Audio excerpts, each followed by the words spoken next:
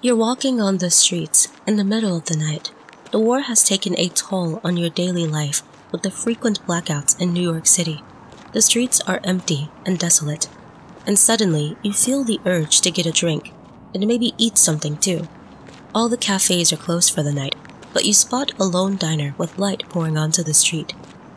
You walk towards it only to stop mid-track, noticing that there are 4 people inside. And there's no door into this diner, not one that's in your sight. This is what the perspective feels like in Nighthawks, a famous painting by Edward Hopper. Nighthawks is a painting created in 1942 after the Pearl Harbor bombing and during the war. It has many questions and openings for speculation, from the people inside this warm, lighted downtown diner to the dark, barren streets.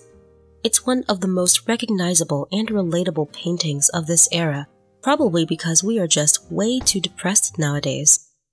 Hopper had sketched out the painting beforehand, drawing on what his wife, Jo, had described. Nighthawks has this melancholy feel to the entire painting, and such a quiet atmosphere, almost eerie. In this art piece, it's obvious how the diner is the only light source with the warm yellow glow that lights the dark street. Everything is muted except the bright diner, the interior scene to which we are not invited, saturated in more color than the exterior, where we are invited. Hopper paid high attention to the little objects. You can tell the amount of coffee this machine still has, and the little grains of salt and pepper in the shakers. And on the sign above the diner, it advertises cigars for only 5 cents, a deal back in the days. Nowadays, you see cigars for 10 times the amount.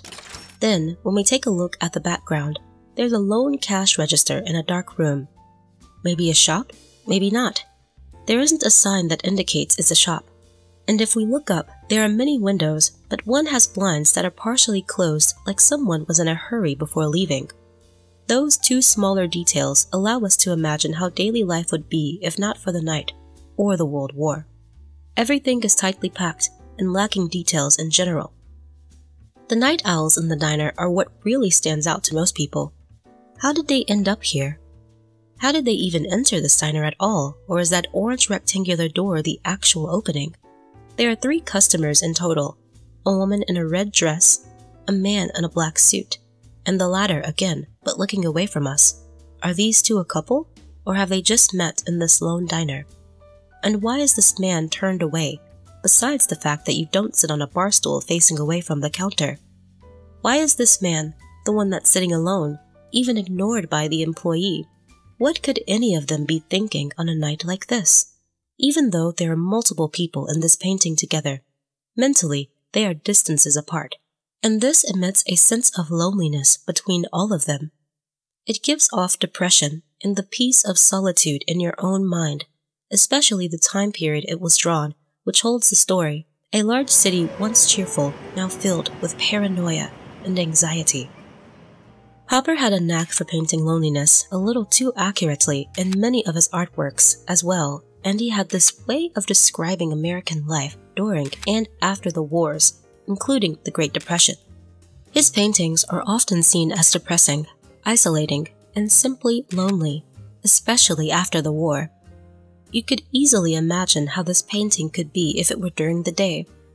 There'd be many people, and without that sorrowful feel to it anymore, maybe even cheerful if I was being optimistic. I think Nighthawks is a great way of describing those 3 words too, since there are 4 people in the diner, lost in their own thoughts, and not really on speaking terms. They seem distant toward each other, and to us, as we can't even reach them, if we think outside the box, and quite literally outside the box. Nighthawks implies that we are the ones alone outside the warm diner with this set perspective and no way inside whatsoever. That's pretty neat in its own way. It makes us feel alone, in solitude, like a normal day-to-day life for most people. Some have assumed that Hopper had created this painting with inspiration from Café Terrace at Night by Vincent van Gogh. And at first glance, I could say they hold some similarities, like how it's set at night, the little cafe with food, and how the diner seems to be the one lighting up the streets. Van Gogh's painting gives off a warmth like this place is safe and welcoming. And Hopper's place is like, this place is depressing and not very welcoming because there is no door leading inside. There are differences between the two. While Nighthawks has few characters, Cafe Terrace at night includes a lot of people who may not be seen as clearly, but are still present nonetheless. And the message of Nighthawks is peace and solitude, and depicts loneliness in an artistic sense, while Terrace at night is just positive and loud with people and cheer. Nighthawks is a painting that is beautiful in its own way, and really tells a story of what went on during the war without words. It's easily relatable, and even I can relate to this art piece. If you enjoyed watching this video, make sure to check out others on my channel, and don't forget to like and subscribe.